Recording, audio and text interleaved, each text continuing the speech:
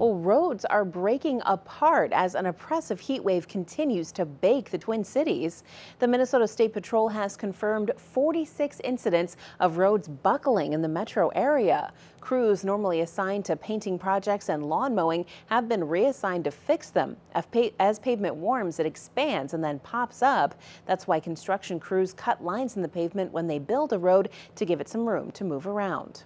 In these extreme temperatures, there's really not enough room in some areas, especially on roadways that are a little bit older. So that's where we'll see some trouble spots. The Twin Cities has seen 90-degree temperatures over the last 9 days. Forecasts don't show much of a change heading into next week.